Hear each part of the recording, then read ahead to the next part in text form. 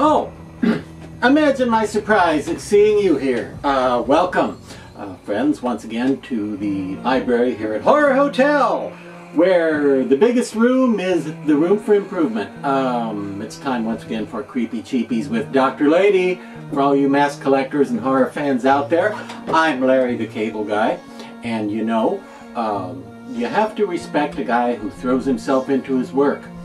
Although, when his work is digging graves, that's not necessarily the intended goal, is it? That doesn't mean the same thing, which brings me to today's mask.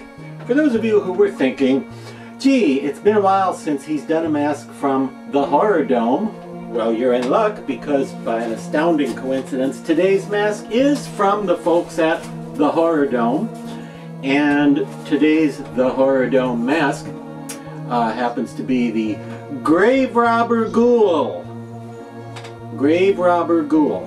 Not Graveyard Ghoul, but Graverobber Ghoul. See, that's different. So you don't want to look up Graveyard Ghoul, because that's a different. Graverobber Ghoul is short for Graverobber Ghoul. And right now everyone's saying, who is Robert Goulet? Well, ask your great-grandmother, she might know. Or even your fair to middling grandmother. Anyway, look at this cool mask, which came out in late 2019, just barely in time for Halloween 2019, I believe. And, well, was still pretty new in 2020, you see. This thing from the Horror Dome is cool for a couple of reasons, I think. One thing I like about him is that although he does kind of have the aspect of death about him, he has something of the grave about him.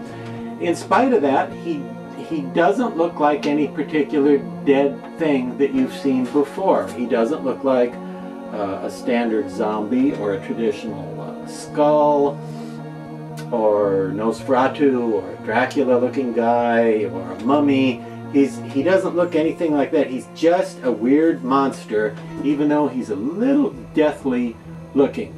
And he has these very nicely done, super shiny, glossy eyes, which I think are fun.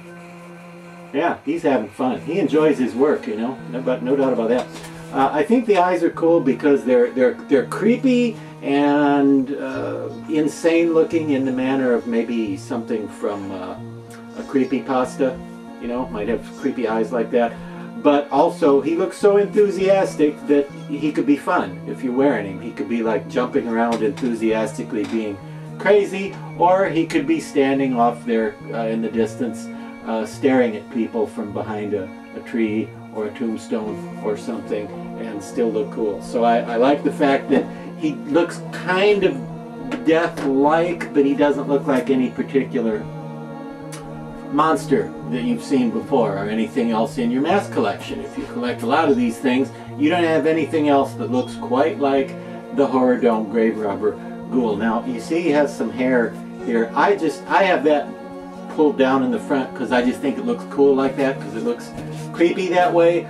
But if you like, you can, of course, kind of pull it back so you don't see that so much and sort of have it, you know, on the two sides, sort of separated. You can do that, and it has more of a witchy look that way, I guess, or like an old man kind of effect.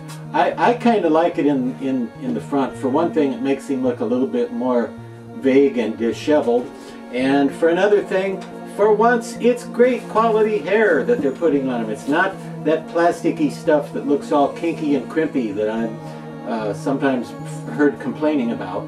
No, the hair on this thing looks very realistic. Now, he is just a latex half mask that comes right to here, and then, as you can see, well, I'll go ahead and take him off the high quality styrofoam head so you can really get a good look here.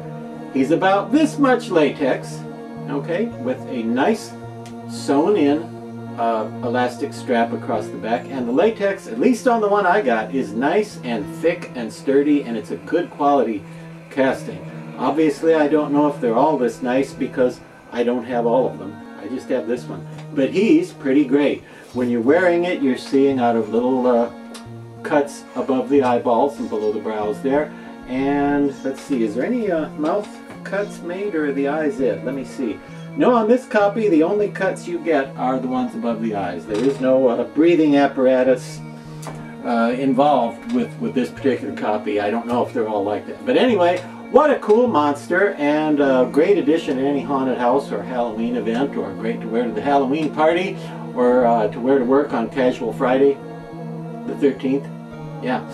And, you know, as far as costumes, just anything black, really, because as long as you got something that kind of works with the black hood. Oh, and I should mention that the hood also has little Velcro square at the bottom so that you can fasten it together there. See? So you can either have it open, or you can squeeze it together there in the center. And I'm probably smushing him out of shape. I'll put him back on the high quality styrofoam head. But anyway, I think these go for about 60 or 70 bucks, which is not super cheap for a mask that isn't full head.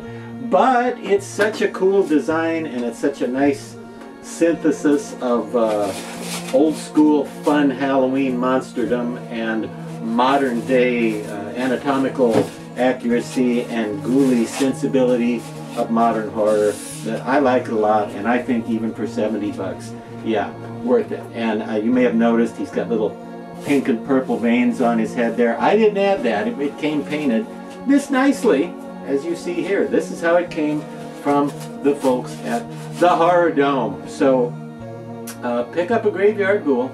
They don't weigh all that much, so they're not that hard to pick up. And until next week, I hope I see you again next week, but here's your helpful tip until then. The next time there's a shortage of toilet paper in your community and you can't find any at any of the big department stores, the big supermarkets in your town, I recommend you go to your local CVS store. Not because they're necessarily going to be better stocked, but because I know from experience that if you buy one candy bar or one stick of gum there, you will get approximately 28 feet of paper from their cash register every time. Thank you, and drive safely.